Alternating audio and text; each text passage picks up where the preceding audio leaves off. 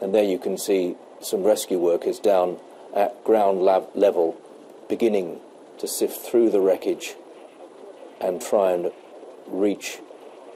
for some key clues as to what went on here. The French Interior Minister was the individual who revealed that the black box has been found,